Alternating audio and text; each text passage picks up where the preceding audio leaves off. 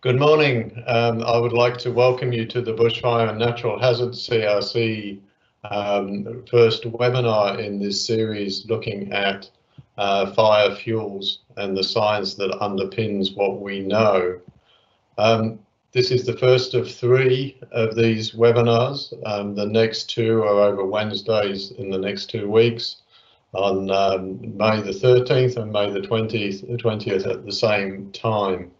It's great to welcome so many people. We've had an overwhelming interest in this seminar series with more than 700 people registered to attend, with delegates from across all Australian states and territories, from New Zealand, across Europe, the USA, India and Africa as well. So it's a very broad audience we're talking to today. For those of you who don't know me, my name is Dr Richard Thornton. I'm the Chief Executive Officer for the Bushfire and Natural Hazards CRC. I would like to begin by acknowledging the traditional owners of the very broad lands on which we are meeting today, and particularly acknowledge the elders, both the past, present and emerging, that may have joined us today. Why are we holding these events? We originally had planned these events to be held as a face-to-face meeting back in early March to explore a number of issues, particularly to help the number of state inquiries and of course the Royal Commission to get a better understanding of some of the issues and solutions in how do we manage the landscape for fire. And also to bring together leading scientists to determine the state of the science of prescribed burning, what is known, what is unknown, and what is in dispute. So we hope that in the coming three webinars that you will find some people that you agree with and you will find some people that you completely disagree with. That's the opportunity to explore the points of where we disagree so that we can understand firstly where the limits of our knowledge lie, but secondly, what are the things we need to work on in the future. I'll just raise a couple of other documents and resources you may be interested in. There's a new book about to be published through the Centre of Excellence for Prescribed Burning, titled Prescribed Burning in Australasia, the Science, Practice and Politics of Burning. Keep your eyes peeled. That's about to be launched through AFAC very shortly and the Centre for Prescribed Burning. And secondly, in terms of timing, there's been a special edition of the International Journal of Wildland Fire recently published on adaptive prescribed burning in Australia for the early 21st century, the context, status and challenges. So anybody who wants to look at some of the underpinning science, please go look there. I thank you all for your strong interest. Interaction in this webinar is really important, so please type your questions in. And now I'll hand over to Gary Morgan, who will act as the MC for the presentation sessions of this webinar. Thank you very much for attending. Thank you, Richard. I'm very pleased to be the MC today. Today's live event is being recorded for later online access, and attendees will receive an email when the video is available on the Bushfire and Natural Hazards CRC website. The structure of this morning is that we'll have 4 speakers, each speaking for 5 minutes, and then we'll move to questions. As Richard mentioned, there's much interest today, and so how do you ask questions? Attendees can ask at any time using the question and answer chat on the right-hand side of your screen. For those of you who are looking at it now, it's the icon of the speech bubble with a question mark. Questions will be moderated and answered in the second half of the session. We expect that these topics will attract a lot of questions, so we may not get through everyone today. So I encourage you to click like for questions already loaded, which are similar to what you may wish to ask. The greater number of likes, the greater chance of being answered, particularly when we're covering 12 different countries. May I warn you not to click on your screen. If you do, it will pause the presentation. It's with great pleasure that I introduce our first speaker today, Dr. Sarah Harris from the CFA. She is the Manager, Research and Development at the Country Fire Authority. She has 15 years experience in fire and climate science research. Prior to her role at the CFA, she held positions at Monash University, NASA's Jet Propulsion Laboratory, and then the Victorian Department of Environment Sustainability. Her main areas of interest include the variability and change in fire weather, climate, wildfire lengths, and prediction of seasonal wildfire activity. Thank you, Sarah. Thanks, Gary. The talk I'll be giving today focuses on recent research related to fire season length and planned burn windows in the context of climate change. A quick acknowledgement to those who have contributed somehow to the research or given me permission to use their results and figures today. Next slide, please.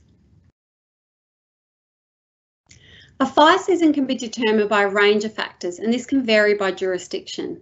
This makes it difficult to determine whether the fire season has changed in length.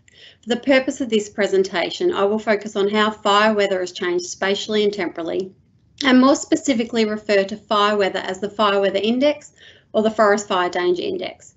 For some areas, the FFDI is not reflective of fire activity and therefore the fire season.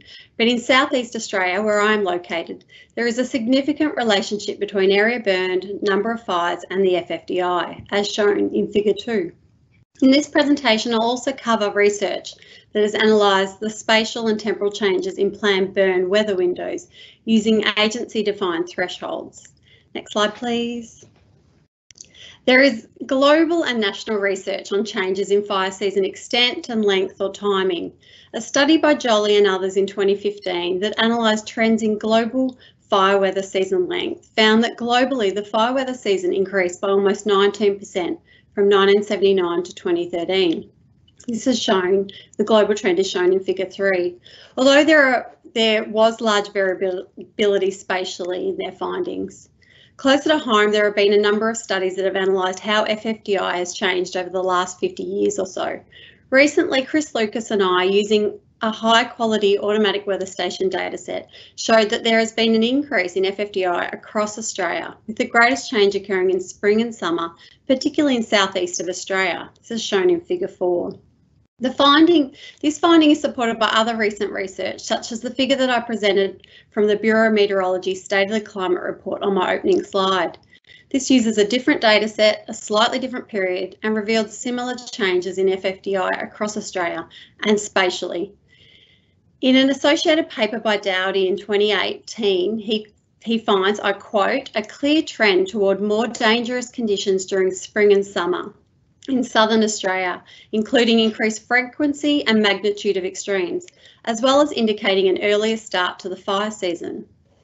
Further work by Andrew Dowdy and others in 2019 finds that more extreme conditions are projected to continue under climate change. Next slide, please.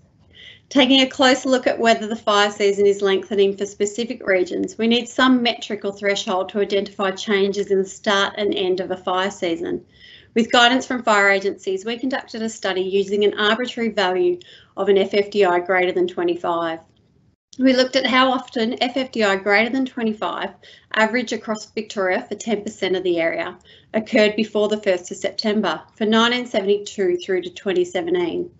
We found that before 2002, this happened 5 times in a 30-year period, but from 2002 onwards, so a 15-year period, the occurrence of a FFDI greater than 25 before the 1st of September occurred 10 times.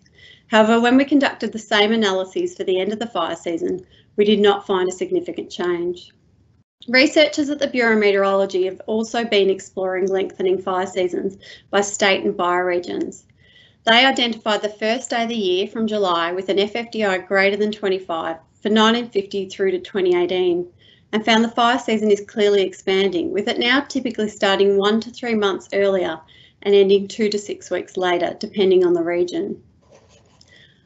It depends how we define the fire season to identify the length, but for most areas we see an earlier start to the fire season in spring, but not as clear and strong evidence for an extension into autumn.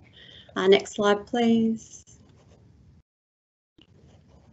The studies I've shown are focused on fire season length using thresholds for fire weather indices, but there are some studies that have analysed how prescribed burn windows have changed or are projected to change. A study that assessed climate change and prescribed burning weather conditions in southeastern Australia by Hamish Clark and colleagues, published in 2019, found a complex pattern of projected changes in days available for prescribed burning, and that the evidence to support a decrease in days is weak. A recent study led by Tom Duff from Melbourne Uni analysed the spatial and temporal variability of planned burn windows in Victoria over the last 46 years using Victorian Fire Agency defined thresholds. We also looked at the number of days of actual completed burns for a 27-year period. We found that overall those prescriptions there were very few days available to burn. Therefore, it's not surprising that as a result, we did not find a significant trend using any of these burn classes in either spring or autumn. However, when we analysed trends in completed burns, so the burns the agencies conducted, we found that in spring there was a substantial decrease in the window of burning over the last 27 years. This is shown in figure 7. Even with the decrease in the window of completed burns, the number of days in which completed burns took place remained stable, meaning agencies are implementing the same amount of burns in a shorter period of time. We did not find any trends in autumn. In conclusion, our findings indicate that currently used thresholds of prescriptions may not provide a suitable indication of the conditions under which prescribed burns are able to be undertaken. Therefore, this makes it difficult to capture how these burn windows will change in the future under a changing climate. And just quickly on the last slide. In summary, there are a range of studies with varying results, but overwhelmingly showing trends towards more extreme fire weather, particularly in southeastern Australia, and an earlier start, suggesting overall a longer fire season. What is less clear is how planned burn windows are changing and will change in the future, and this is an area that requires further research. Thanks. Thank you, Sascha. That was really wonderful. She explained about climate change and the seasonal indicators for fire weather, those three ones, the El Nino, Southern Oscillation, the Indian Ocean Dipole, and the Southern Annular Mode, all contributing to the lengthening fire season. So thank you, Sascha. Sarah, I should say. Our next presenter is Sascha Rundle from the ABC Emergency Broadcasting.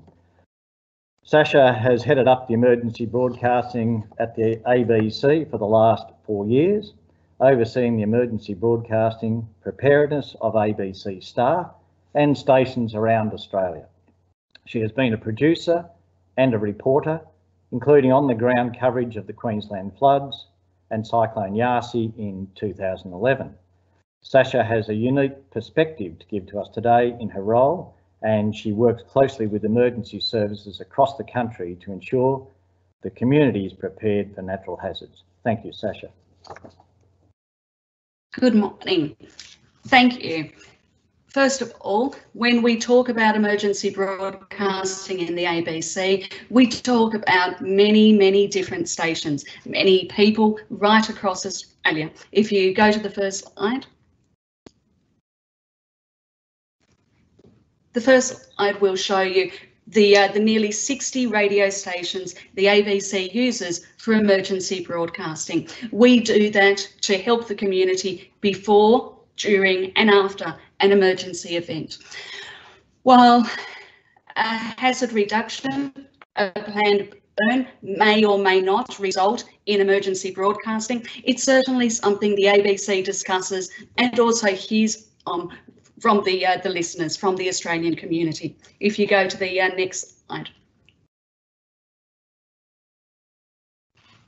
When we look at the community's opinions for controlled burns, the bad news is it's not a binary set of opinions. It is not simply we should or we should not conduct controlled burns. Unfortunately, it's far more complex. From looking at the social media in particular around the hazard reductions, particularly from the last 3 to 5 years, we can see some really passionate views. They are mainly gathered into 3 different groups. First of all, those people who are in favour. You can see some of the comments that the ABC has received from various communities right across Australia.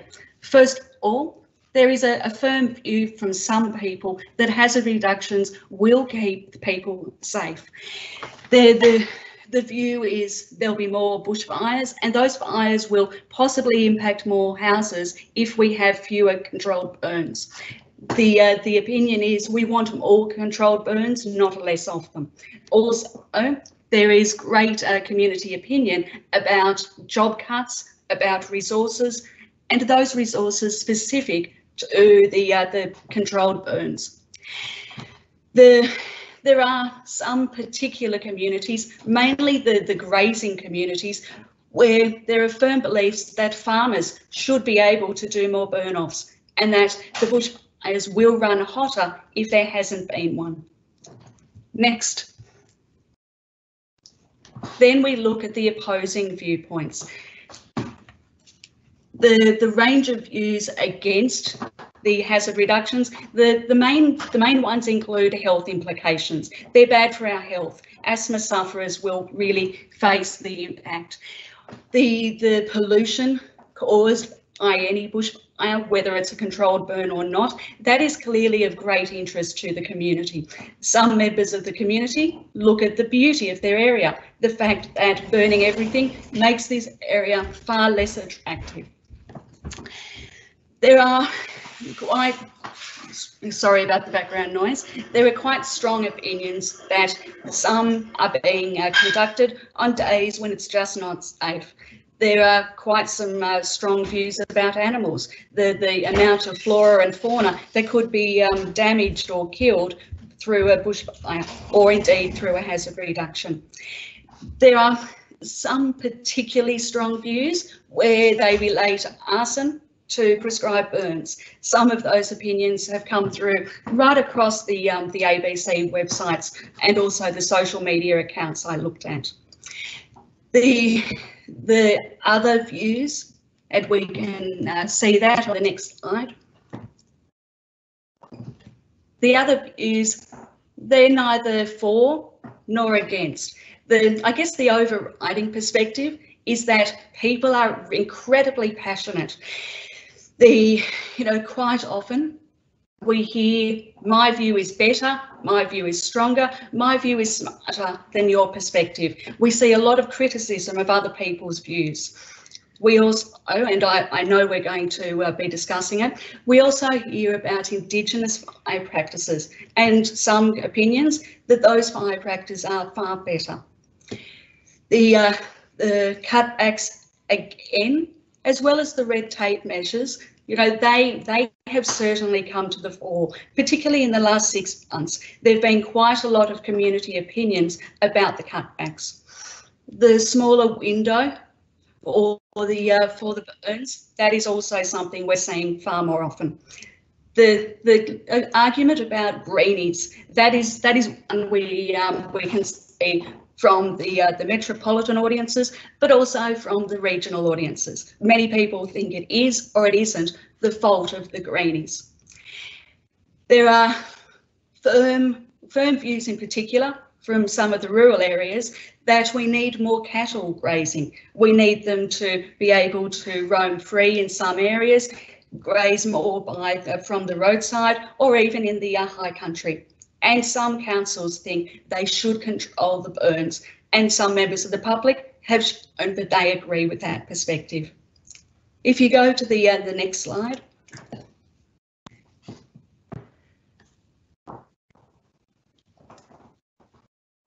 It was quite interesting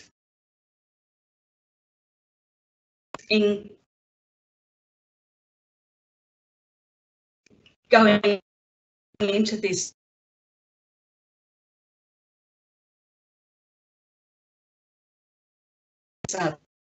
process, having a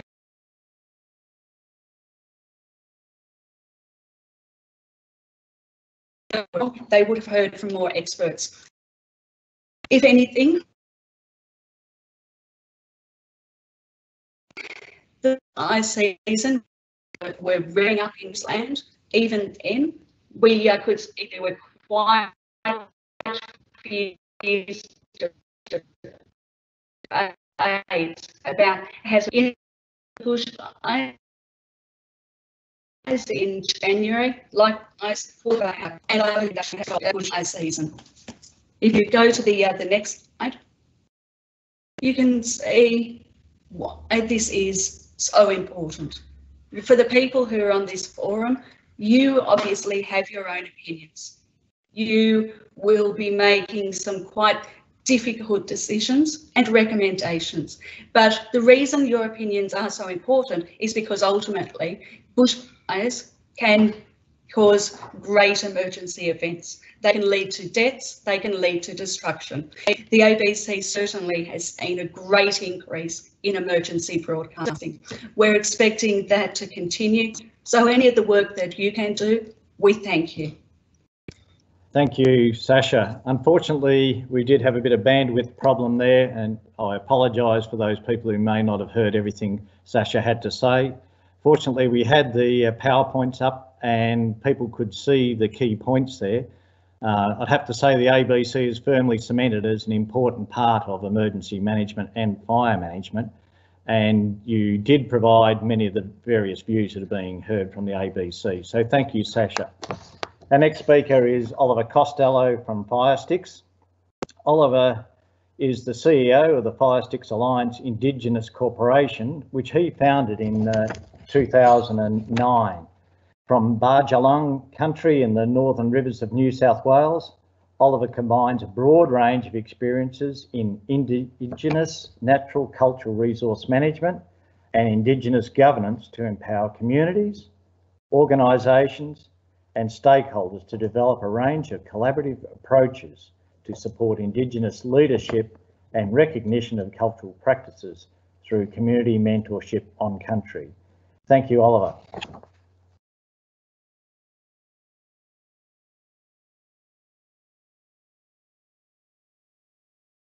Oliver, please unmute your phone. I think I'm right now. Sorry. Thanks, Gary, and good morning, everyone. I'd just firstly like to start by acknowledging country. I'm Bundjalung man, so it's important to acknowledge my old people, but also all the ancestors and custodians across the lands and all the knowledge and practice that they've sustained in these landscapes and what it means for me, and I guess many of the practitioners that work in the space that I work in. So thanks for the opportunity to come along and speak. It's a bit odd talking to all these people you can't see, but I'll do my best. So, you know, why is hazard reduction so difficult and divisive? And I think it's, you know, it's one of those things where if you look back at some of those comments from Sascha and Sarah, there's so much in this, and we haven't even got into the burning practice side of it. And there's so many different opinions, and I guess I'm here to share some of my opinions, you know, from a cultural perspective. So I didn't grow up learning to burn like a lot of Aboriginal people through colonisation, displacement. A lot of our cultural practices have been suppressed or extinguished, but I was very lucky to sort of start to learn about cultural fire management about 15 years ago, and over the last 10 years I've been very actively involved in practicing and learning and sharing knowledge around fire management. So I'm losing my voice too. And so what I've learned over that time is that I think the focus on hazard reduction is one of the issues that concerns me and many practitioners, because when we talk about cultural fire management, we talk about fire as a part of looking after country. It's a much more holistic understanding. We you know, through that knowledge, we understand that all plants and animals, people and places have different fire relationships, and there are natural and sort of cultural or, you know, human-induced fire regimes. And so it's an important responsibility of humans to be able to maintain fire regimes that are appropriate, or the most appropriate fire regimes to maintain the health of that landscape. And through the, you know, settlement colonisation process, we've seen a fracture or, you know, a discontinuation of a lot of those cultural fire regimes. We've seen a whole heap of other land management and land use practices. And obviously, over time, that's led to quite different fire regimes. And what we've seen over the last fire season is, I think, more of what's to come because of the human-induced climate change, weather changes that Sarah went into. And because of the land management and the fire management regimes that have been put in place over the last couple of 100 years, we've created this kind of situation where we're going to have more extreme fire conditions, and we've got extreme fuel loads and extreme and inappropriate fire regimes. And I guess what I'd like to see is a better understanding around and a more nuanced conversation. When I was seeing Sascha's for and against, I'm agreeing with some of that. I'm seeing that, you know, like, I think there needs to be more fire in these landscapes, but I also think that fire needs to be appropriate. And some of the hazard reduction activities that I've witnessed actually are not appropriate fire. They actually at times can lead to significant environmental and cultural impacts. They can also lead to more risk, and that's the kind of nuanced conversation that hopefully we can start to have around planned or prescribed burning, and particularly, I guess, from my perspective, around, you know, more cultural fire management, because cultural fire management is trying to achieve, I guess, that balance between those pros and cons around, you know, fire is always going to have an impact when you introduce fire into a system. And so we need to look at what is the most appropriate application of fire to increase the benefits of that burning. And when we talk about cultural fire management, we think that sums up, I guess, the appropriate approach, because it's about the culture of the land. It's about the values, the heritage, the natural, the environmental, the cultural, the social relationships.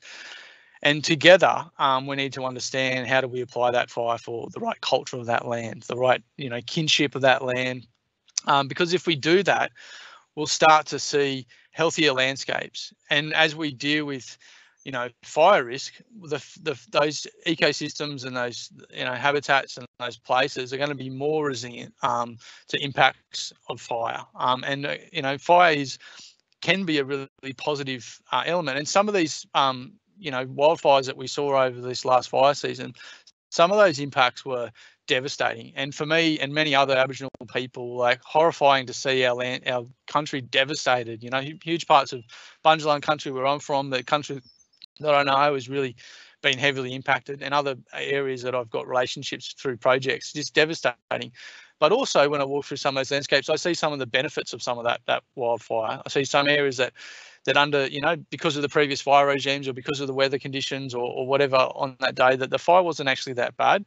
And so we need to understand the nuances around the impacts of fire, and we need to be able to better assess those impacts and introduce and to maintain the appropriate fire regimes.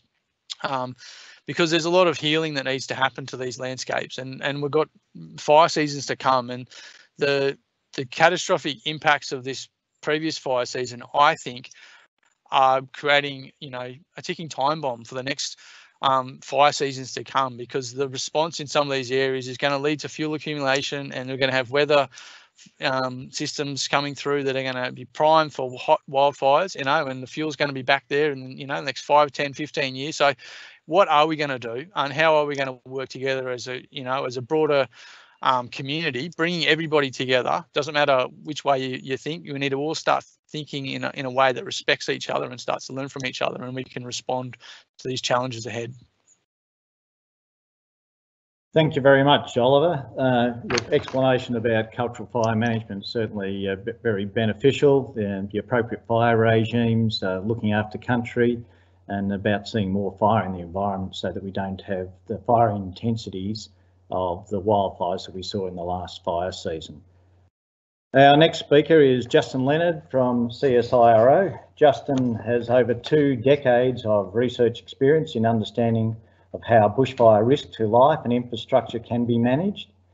His research combines learnings from bushfire exposure experiments on buildings with post-bushfire survey investigations and computer modelling of bushfire interactions with buildings.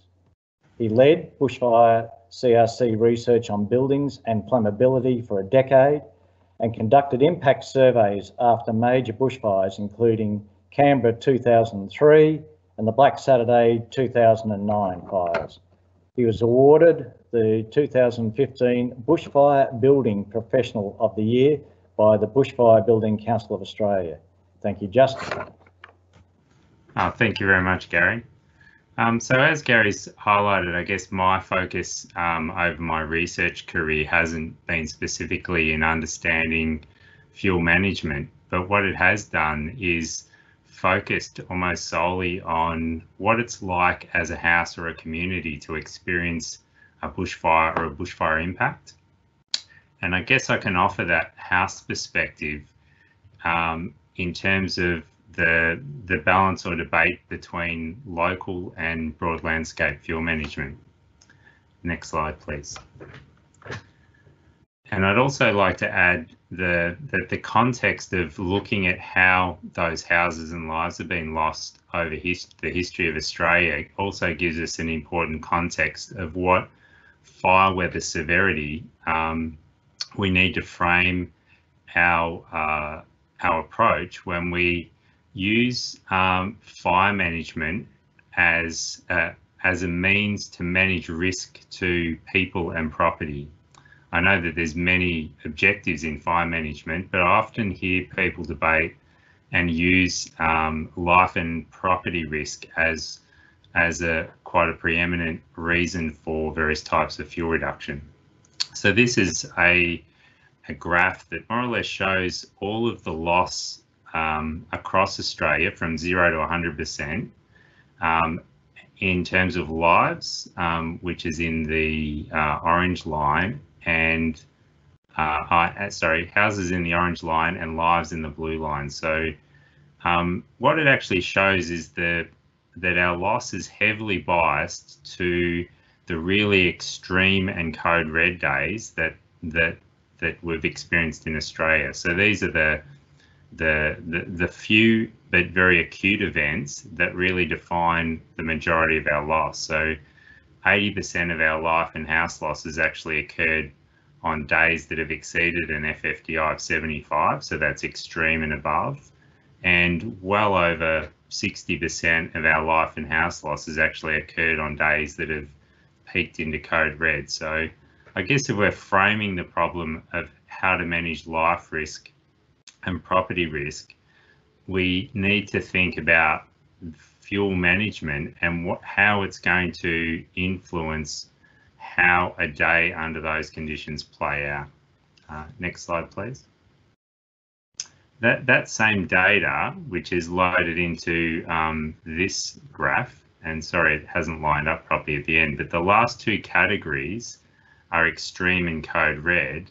And what they highlight is that predominantly the life loss context in the extreme and code red is focused around life loss occurring inside inside homes, and also life loss proximal to the home. Next slide, please. And if we look at that sort of urban interface scene context, the house is certainly exposed to radiant heat and flame reaching out of the bush, and ember attacks that project out of the bush. And I guess those three things are heavily influenced by vegetation management and modification of vegetation in a local context, so the less than 500 metres from the house itself. So I guess that's a very strong premise for vegetation management close to a building. But I guess the question is, what are the factors that really influence how you can influence risk to this house in the beyond the 500 metre context, in the broad landscape? And I guess in trying to extract what can really happen in that broad landscape context, the two factors that really come out is, can broad area burning influence the likelihood that a fire even turns up at the house? So can it change the effectiveness of suppression in the broader landscape? Can we arrest the fire? Does the total extent of a fire influenced by broad area burning? And then the other one is, in certain landscapes and certain scenarios where we have really high fuel loads and really high slopes, extreme fire runs through very heavy fuels can bring on fire-induced winds that then can disrupt an urban interface over quite a long length scale, even greater than 500 metres. So keep those two factors in mind. Next slide, please. This graph also shows the context of fatalities, all the fatalities we've had in recent fires, of the people that were caught outside near their homes. And what it highlights is that 80% of all the fatalities that occurred outside actually occurred within 500 metres of their own home, which is another premise around the question of vegetation management near a home, and the fire intensity and behaviour near a home is just as important to a house loss context and people surviving in a house, but also life loss context for people that find themselves outside. Next slide, please.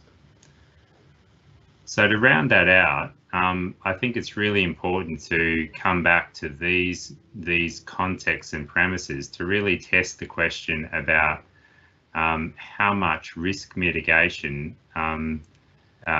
will be influenced by fuel management and treatments, and how they really unfold on the days that really define Australia's life loss circumstances. And I guess, how can we effectively use these contexts to better inform our approaches to fuel management? I'll leave it there. Thank you very much, Justin. You did explain about 80% of house losses, particularly on days over forest fire danger indice of 75, and you've posed a number of questions there for land managers on how we could make an impact for you. Now is the opportunity for everybody else to ask questions, and I just urge people who wish to make a question to go to the right-hand side to the speech bubble, which has a question mark in it, and type in your question. If you see one that's similar, please hit like, so we get an idea of just similar types of questions coming forward.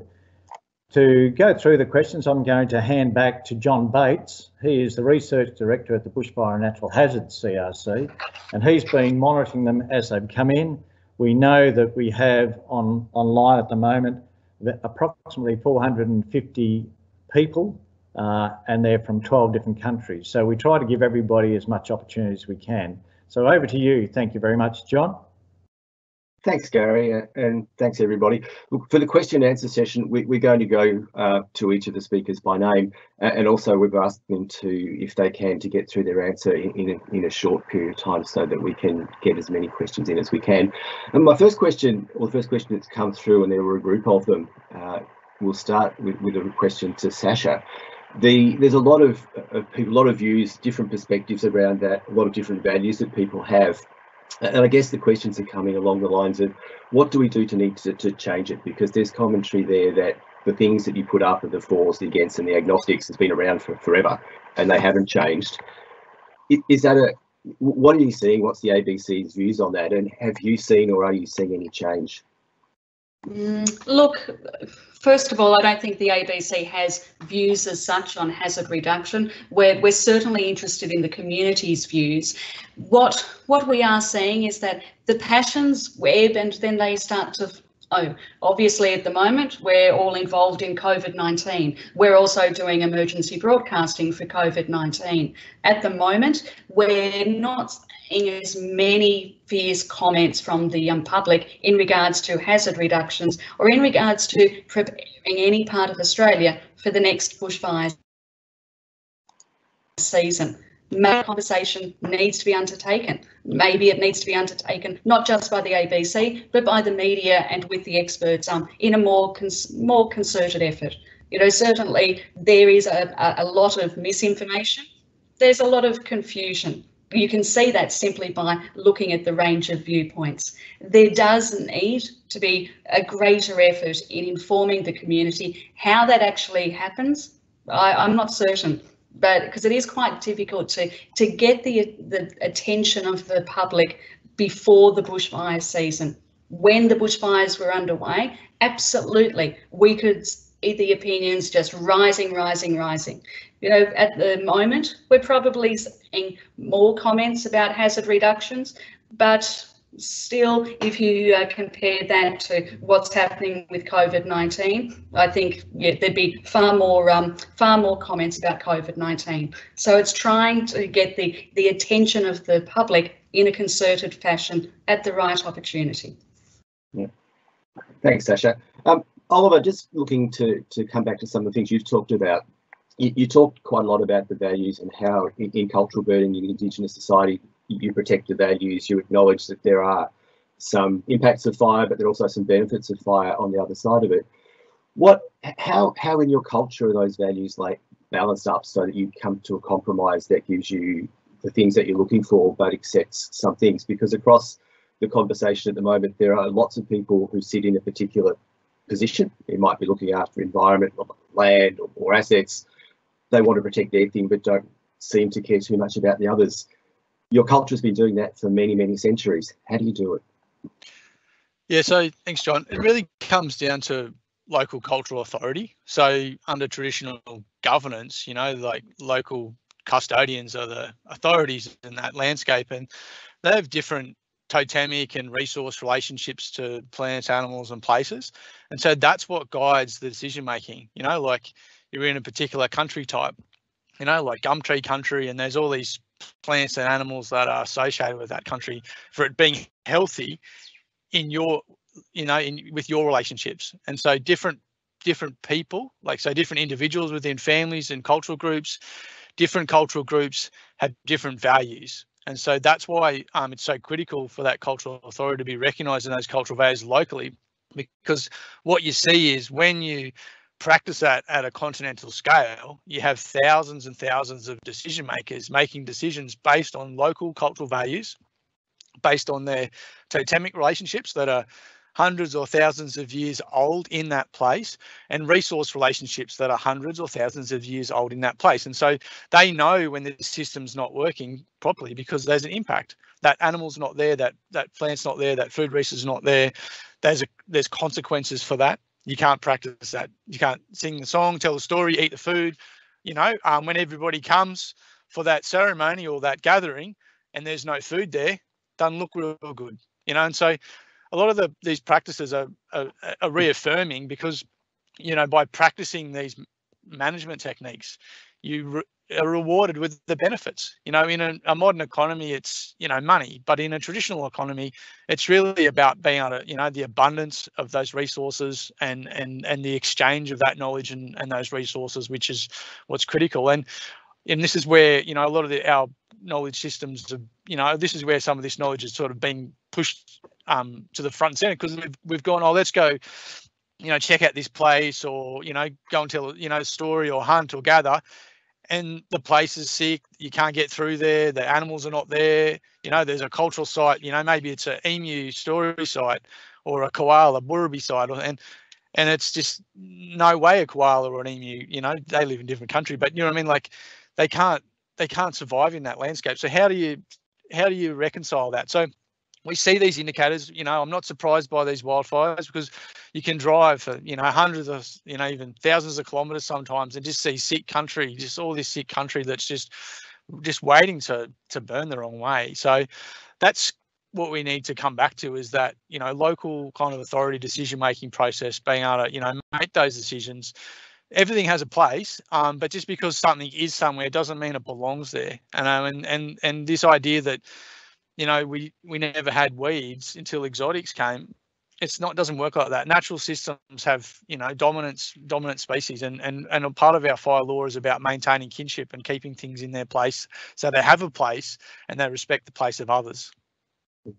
Thanks, Oliver. There's a series of questions that have come through looking at weather planning, and there's certainly one international question around that.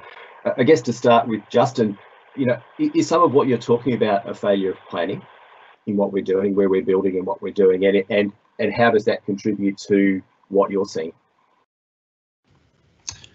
I guess there's always a tension between building something that's robust to a fire arrival and doing a certain amount of vegetation management or vegetation custodianship in proximity to that building.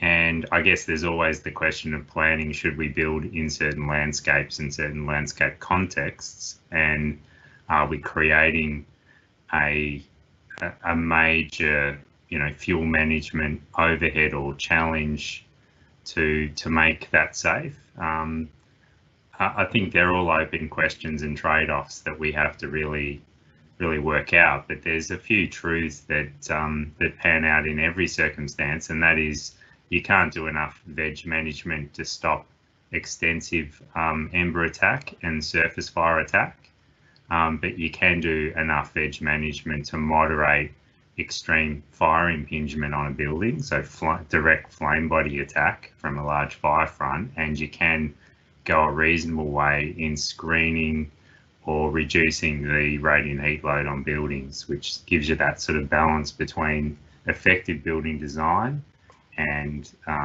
localised veg management, which is either through fire or other means. Thank you. Next question is for Sarah. Sarah, when you looked at climate change and the impact on burn windows and the like, is there any comment you could make on the changing vegetation, the composition of the vegetation and fuel structure over that time, and what we might see looking forward?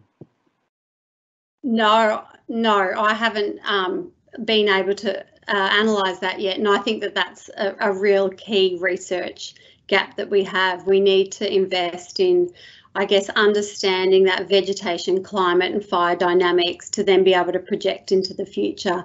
And I don't think we're going to properly forecast and predict how planned burn windows will change in the future without conducting that research. We're likely to start seeing species change, and we've had areas that have had these severe burns quite often in the last 10 to 20 years, and so we're starting to observe that. And so how I guess that will change even into the future, and will we see more of that? I think that that's one of the key research gaps. Thanks, Sarah. The next question's for Oliver. Ollie, in South Australia in the AP Wildlands, and this is a question that is broader as well, we've seen the impact of invasive weed species and others, bufflegrass, for example, that really change the environment and are not part of history. How in your land, in your culture, do you address those things where what you're now seeing is not part of history, but is part of the evolving world? Yeah, I can't speak specifically to the bufflegrass, but I'm aware of those issues out there. And I guess I sort of touched on it a bit earlier. Like, there's new problems. There's lots of new problems. Like, most of the landscapes that we're operating in are highly altered, and we have to adapt. But I guess the knowledge systems are adaptive, and that's where we need, sometimes it takes time to transition to understand, okay, this is the way we need to shift our management approach. So it's really localized that, but there are, plenty of other examples where, you see gamba grass or soteria grass and other sort of species that, a lot of grass species are have positive fire relationships. They've come from other countries where they are fire prone, or, so it's not always easy to manage them.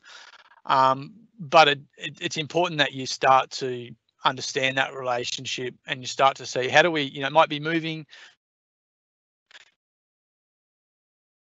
or changing some of our practice just to make sure that we're starting to manage that that shift. And sometimes these shifts occur and you just have to get used to new species, but you still need to maintain your active management approach. Otherwise you're going to start to see more cascading impacts, and so it's just important that you and this is some of the stuff that Firesticks has been able to do, is through our community mentorship is be able to exchange knowledge holders, so we can bring people from different places so they can start to say, oh, this is how we dealt with this issue, or we've got a similar problem, and start to share knowledge around how to respond to those new issues. And, I think that's kind of why we exist, really, is to do with new problems. Unfortunately, we get stuck in the old ones all the time, but there's a lot of new challenges, and that's where we should be focusing our energy. We've got solutions to a lot of old problems. We should be, using those solutions to old problems and spending our energy focusing on solutions to new problems. Yeah, thank you. So next question comes looks at risk management. I guess it comes to the concept of mitigation and those things that we do well in advance. So I might go to Justin for this one to start with. When we look at things, often we get what we see is a lot of reaction to things. If the fire season is here, a fire has started, things are happening. How do we reframe things to talk about prevention so it's what we do right from the very beginning, so that we're not having conversations about the vegetation is too close or the house is not designed? Do you want to maybe talk through that one for us?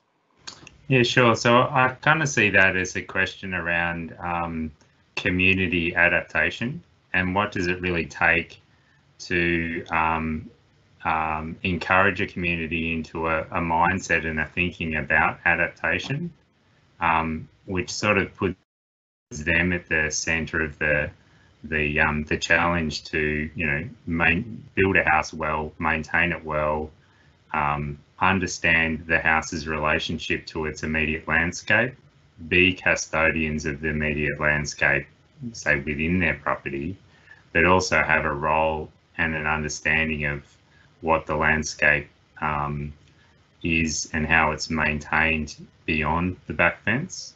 So a community and a collective community view. And really, it only really comes together in an adaptive context, or an adapted community context, when all of those things are in place, understood and embraced. So huge opportunities for an Indigenous knowledge base and understanding and mindset, I think, applied to the urban interface, I think is absolutely key. Mm-hmm. Thank you. So next question, I think I'll throw to Sarah. And one of the things we've talked about, and I'll come back to Ollie after that, we've talked about, or with Indigenous burning, a lot of it is about place-based things. And there's a comment in a question here that says, in New South Wales, they've got bushfire management committees that are meant to represent local views and contribute to fire. In Victoria, in the work that you're doing, you know, do you get a sense that that is happening more than it has in the past? And if not, why is it not happening? This isn't an area I specifically work in, but absolutely I do think that I keep hearing more about this, that there's a lot of community engagement going on. So yeah, I would say the answer is yes, and it's increasing, but it's not something that I work on personally. Yeah, no worries, thank you. And Oliver, just to sort of come back to some questions or conversations you and I have had in the past, you know, when you've described to me what you're trying to achieve out of the burning that you do in your cultural world, it's a lot of it about place, knowing place and doing that. And I think there's people in the audience that are trying to get a sense of what do we actually mean when we talk about cultural burning. When we go to inquiries that are going on at the moment and people say cultural burning is the solution to things, I think there's a lack of clarity over what that actually means, because there are many versions perhaps.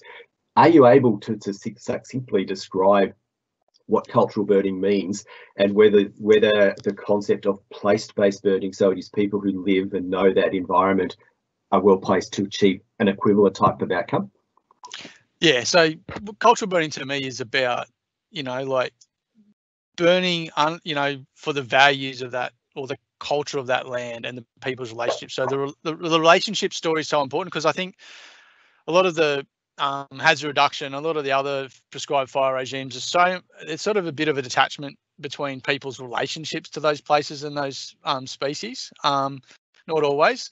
And cultural burning is much more about, what is the relationship to this place? What is my responsibility? What authority do I have? And then in a practical sense, there's a lot of technique. You know, so it's about applying the fire that actually, you know, protects the canopy trees and, you know, burns the grass and increases, you know, the abundance of particular species. Whenever you're burning, you're reducing fuel, but that's not the principal reason why we burn. If you know, it's about maintaining that kinship and that healthy country. Like, fuel reduction is more of an outcome than the primary agenda. And that's where I think largely we've gone astray because of society, the modern society's risk relationship with the environment. And Justin was touching on it before around, you know, like from a cultural point of view, you know, like I know that we learn, you know, we learn to burn, you know, by learning how to light a fire in a campfire. And then as that, you know, you build confidence as a young child, you learn more and more. And then suddenly you're burning around your home. And you know, and so it takes years and years and years before you learn to the country, you know, how to burn beyond your like camp. You know what I mean? And 99% of Australians don't understand burning around their camp, let alone how do they burn beyond that. And so there's just, it's not just, I'm not saying the cultural burning is, you know, like the technique that's the panacea for bushfire problems, But I strongly believe the cultural burning methodology, our way of understanding country and our relationships to each other and sense of place, values, purpose, is actually the solution to these broad issues, because it starts to tackle climate change. It starts to go, okay, well, why is there climate change, human-induced climate change? Because people are disconnected. They're not looking after the country, you know, and that, you know, we've seen all the causes of a lot of these, you know, factors are actually because of people's disconnection to place, to their cultural heritage, to their identity. So cultural burning gives you a pathway to understand that, and if through cultural authority we can share that knowledge with other Australians and they can work under that authority. So there's a whole heap of opportunities for, and we have huge interest from landholders that want to learn this stuff. So I think that's where, you know, like being able to understand, it's not just about me telling, oh, it's a, you know, cool burn mosaic. It's actually understanding that there's a relationship there and you need to respect the relationship to be able to understand it, and then you can participate in an active relationship. Yeah, no, thank you. So we're getting towards the end of the Q&A, so I might just go around to each of the panelists just for a quick final comment. We'll go in the order that we've presented. So Sarah. I'd just say there's that growing body of evidence that climate change is playing a role in making seasons more severe and starting earlier, particularly in Southeast Australia. I only mentioned a few studies, but there's plenty more to support this. But the science on how planned burn windows, especially bringing in those vegetation changes, is much less clear. We need more research. Thanks. Thank you. Sascha. Yes, look, we're obviously seeing that increase in emergency broadcast events. I think it does need a whole of community approach. We have such strength in our communities during a bush and also during the recovery period. The more we can draw on the community knowledge and strength in the before stage, you know, I think that is possibly where Australia could find some more answers. Thank you. Oliver.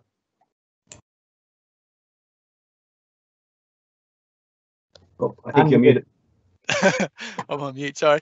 I just want to thank everyone for the opportunity to come and share. I think it's so important that we learn from what's happened over these last few months, but decades and centuries. You know, like, I think this is a really important opportunity that we all have to start to collaborate more, start to think about how we manage our cultural landscapes in a way that actually respond to our needs beyond our own human needs. We have to be responding to the needs of the landscape which we live in, and hopefully we can see that research, that investment. I think more community empowerment. I think we need to enable and empower local people, particularly I'd say Aboriginal custodians, but all local people to be active managers in their landscape and to be able to look after it and be custodians, so that we can hopefully prevent future impacts of what are going to be coming fire seasons.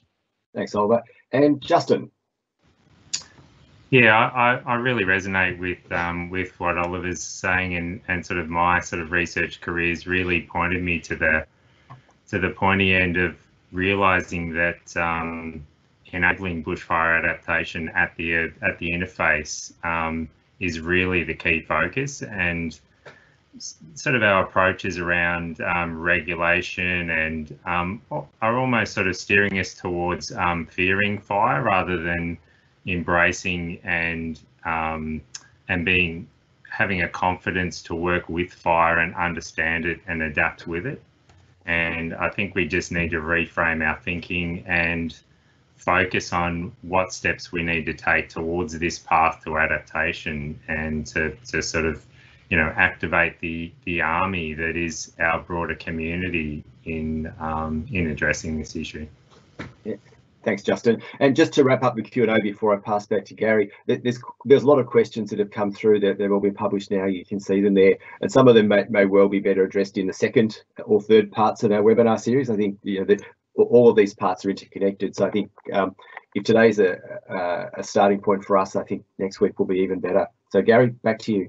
Yeah, thanks, John, and thanks for managing those questions. And sorry for those who we couldn't get answers to all your questions, but as John mentioned, they're there and we'll be able to follow through. A recording, though, of this webinar will be available on the CRC website and the CRC YouTube channel shortly. So we will email all attendees and let them know. Just in summary, today sets the scene for next Wednesday. We heard about the difficulties of prescribed burning, Dr Sarah Harris, she explained about the meteorological indicators and their effects of the fire seasons and the evidence of climate change impacting on our natural environment. Sascha Rundle highlighted the many and diverse comments from the public on prescribed burning and posed a lot of questions for us as to how do we deal with all those and get people on side and work with communities. Oliver Costello described about the benefits of cultural burning on country and the environmental benefits of prescribed burning responding to the need of the environment. Justin Leonard put forward the factors influencing the effects or the impact of fire on buildings and about interface management to decrease risks, and raises the question of where we should plan in the future for where we put our homes in the natural environment. Please email through your comments that you have about this webinar, your experience, to office@bushfirenaturalhazardcrc.com.au. I wish to thank you as listeners and watchers, and to all the presenters. Thank you to the CRC and to the Academy of Science. Thank you all for attending, and look forward to seeing you next Wednesday on the 13th of May at 11 AM Australian Eastern Standard Time for the follow-up from this one, which is about the science of hazard reduction. What do we know? What are the knowledge gaps?